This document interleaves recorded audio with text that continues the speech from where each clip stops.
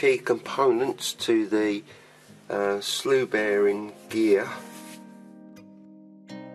So starting off from this end, I guess, this will be mounted onto the track frame.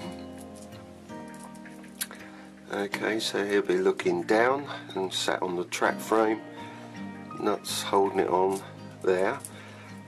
Notice that there's 4 larger holes in this ring of smaller holes.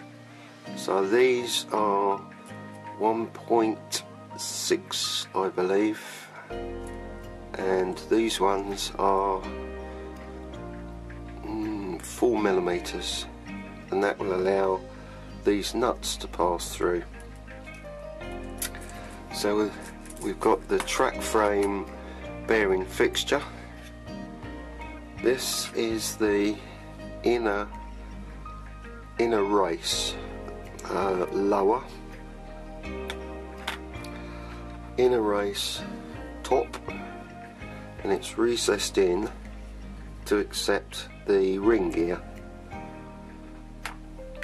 leading on to the slew motor housing. So the slew motor, when it arrives, will be housed in there, and it's just a case of unscrewing the 2 M2 bolts, taking the end cap off, inserting the motor inside. The output shaft will protrude out through, and the pinion gear fits on the end of the 3mm shaft with a 2 M2 Allen screws down to the flat on the motor shaft, so it's a D-shaped shaft on the motor. Moving through to the other section now, which is the piece that would bolt onto the underbody. So this is the ring. He would sit inside the body that's threaded, and this ring here would sit outside of the body, and the body would be sandwiched through, so that frame would bolt together like so, but in actual fact these bolts would be on the underside, so it would be bolted up through like so. So that will be the bearing, the outer bearing carrier or fixture. Then moving on to this section, which is the bearing outer race. 4mm ball bearings. So what we're going to do now is to assemble this bearing. I'm armed with a pack of silicone grease, and I'm going to run some grease around the outside, fit half of the inner track, probably starting with that one, with that on top, then laying that in the middle, and then feeding all the ball bearings around. So we'll clear the decks and start assembling this bearing. Okay, we start off with the ring gear, and these have got countersink holes through, and so we start with pushing that through and into the recess of the inner ring half race. Okay, so we've got the half race there, gear through, and that should sit flush into there.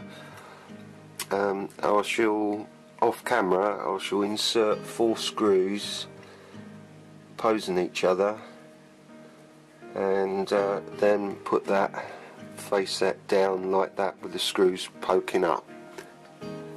Okay, so I've removed all the bolts from the outer race, and I've pre-greased the race as well, ready for the ball bearings to go in.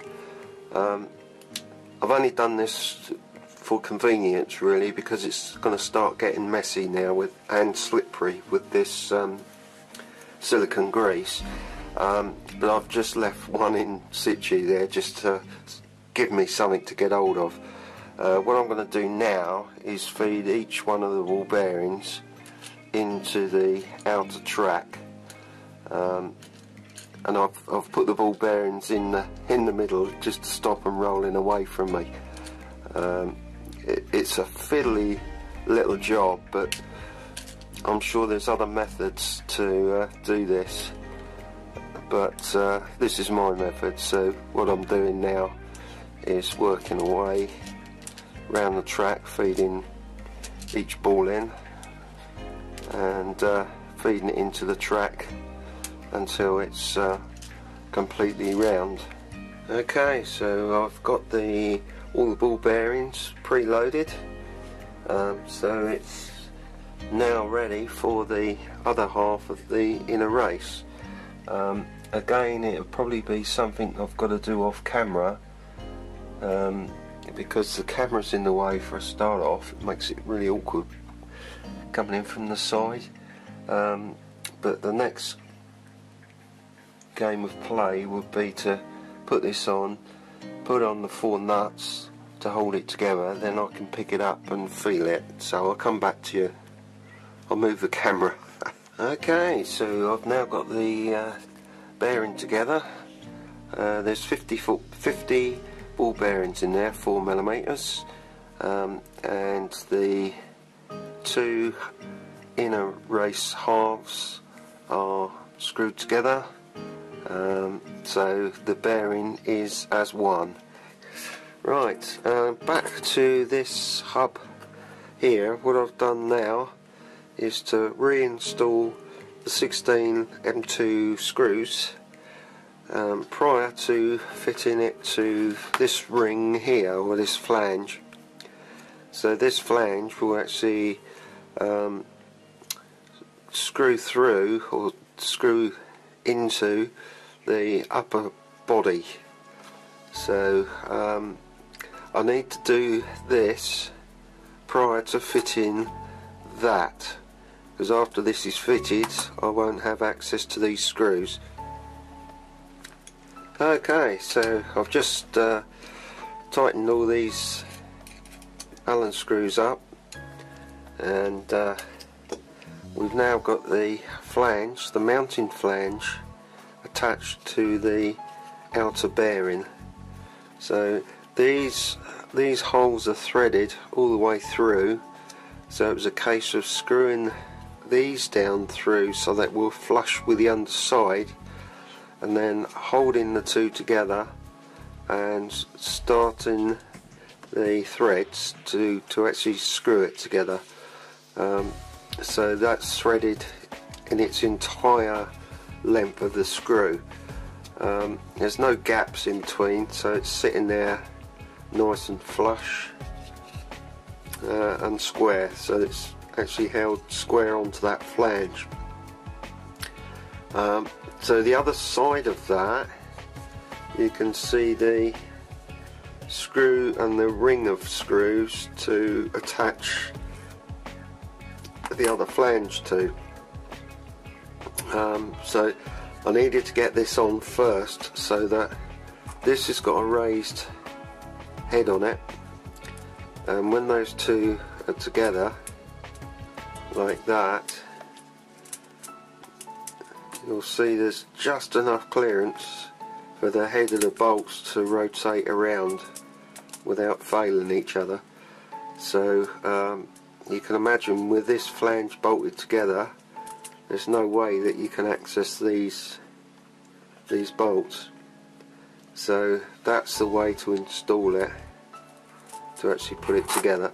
So next move now then would be to continue on and put that flange onto this face here. The bolts here can be accessed from the outside, so this is where it would screw to the main body.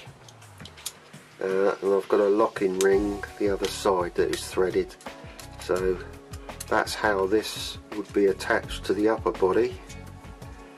And we've got the rotating part of the bearing on the inside with a gear on it, so that's how it actually turn.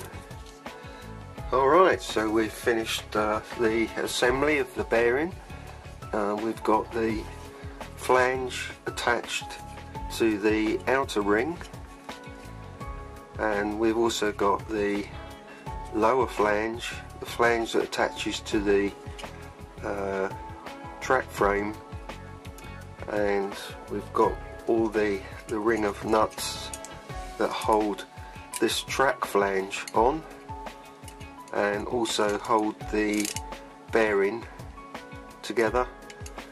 So the 4 bolts here, 1, 2, 3, 4, are the original 4 bolts to hold together the 2 inner races, so they were allowed to pass through this flange, so they're not part of holding the flange to the inner track. It's just a way of assembling. So this is ready now to attach onto the body, so that's the next move. We'll screw this in up to this flange. Okay.